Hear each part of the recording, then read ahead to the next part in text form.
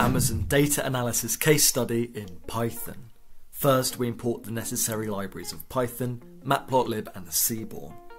We are doing this inside the Jupyter Notebook environment and have selected these imports as the basis of our data analysis.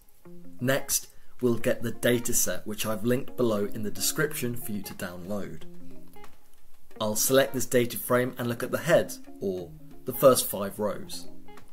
Looking at the shape, you can see that there's actually only 7 columns and 550 rows. It's not huge, but there are some interesting fields to explore. We're going to start here by taking a quick EDA, exploratory data analysis, of this data frame. We'll look at the info, seeing that there's actually no null values. Already fantastic. Next, we'll go ahead and look at the describe method. This will tell us a bit of information about the dataset. We can see, for example, the mean price is 13. And we can also see that the biggest year is 2019, whereas the smallest or minimum is 2009. The max price is 105. See, this gives us an amazing way to quickly summarize some of the key summary statistics in our data. Next, I'm going to go ahead and just put some questions which I myself would want answering. Following this, I'll see if there's any duplicated rows. There are none. Now, that doesn't mean none of the values are duplicated. For example, if we take a look here at the name, there are 199 names which are the same.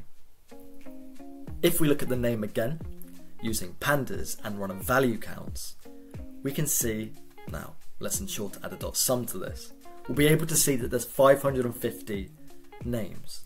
How many of those are unique? Well, we can simply run the .nUnique method. Following this, let's explore the data a bit deeper. I'd like to know author against user rating. We're just going to do a simple group by here, looking at the author and the user rating. Now we'll do a few group bys, and then at the end we'll get towards some visualizations to present this. Taking a look at the mean, or the average, and the largest, the top 5. We can see that here are all the authors with the highest user ratings, on average. Now, we're going to go ahead and look at which genre has the highest average price, with df.groupby again, the genre, and then the price. Now, before we get to that, I wanted to show you something very interesting. I've recently started a Fiverr page, meaning I am giving my data analysis expertise to you. Not only will I do projects for you, but there's a number of offerings I have, such as private consultations and creating videos like this, all for yourself. Take a look. Messy data leading to uninformed decisions. In today's fast-paced market, falling behind is not an option. Introducing. Hi, I'm Toby, and I've been working as a data analyst for the last number of years now. Armed with a first-class honours degree in psychology, I delve into the core of data, understanding people. Throughout my journey at the forefront of data analytics, I've partnered with organisations to unravel the stories within their data, from delving into SQL databases to conducting insightful market research surveys. Armed with a toolkit enriched with Python, machine learning, SQL, Excel and Power BI, I'm ready to bring the art of data analysis to you. Thank you for checking that out. Now the link for that will be in the description. As you can see, fiction books on average actually cost more than non-fiction books. Take a look at the year, they all come up 50 times, which is interesting. So let's get into some visualizations. I would like to run a correlation to see the relationship between different factors. Here I'll put a not so that it annotates it, and I'll change the colouring to cool warm. Let's take a look at the relationship between the number of reviews and the user rating.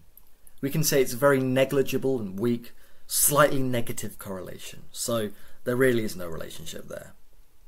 What I've done now is gone ahead and skipped through a little bit. I've put a bunch of visualizations just so we could walk through them.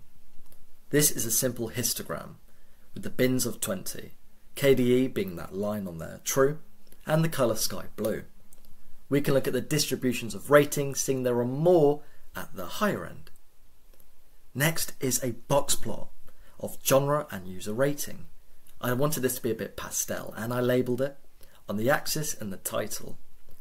We can see that slightly, fiction books are actually rated higher on average. Now, a pair plot is a great way to compare multiple variables in the dataset. Here we use specifically user rating, reviews, price and year. We can look throughout this how they relate to itself and everything else. This is a brilliant way to very quickly see each of those comparisons. Now, moving on, I want to look at the final visualization, which is a violin plot. Here we can look at the user ratings by the year. We can see that in the later years, like 2019, more of them are concentrated up in the higher end there, whereas let's take a look at 2012, well, there's some that are actually quite low. Now, thanks very much for watching, and all the best.